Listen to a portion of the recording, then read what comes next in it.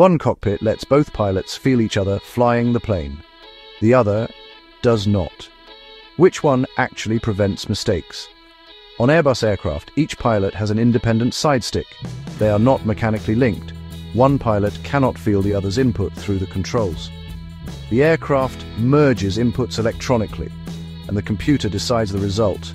Clean ergonomics, minimal force, no physical interference, but also no tactile awareness of what the other pilot is doing. On Boeing aircraft, the control yokes are physically connected. If one pilot moves the controls, the other feels it instantly.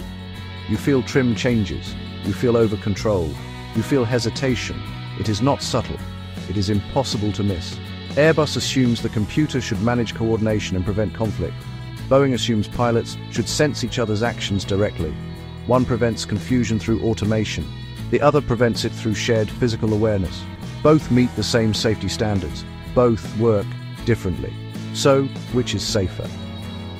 A clean cockpit where the system arbitrates inputs, or controls that physically tell you what the other pilot is doing?